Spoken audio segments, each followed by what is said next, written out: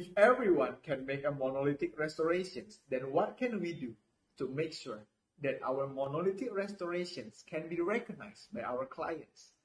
What can we do to make sure that our monolithic restorations can stand out among competitions and to go beyond expectations?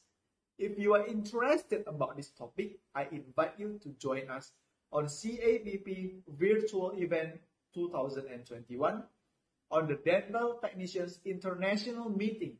With me, Dr. Kelvin Tantono, will present to you about harnessing the maximum potential of monolithic restorations. I will see you there.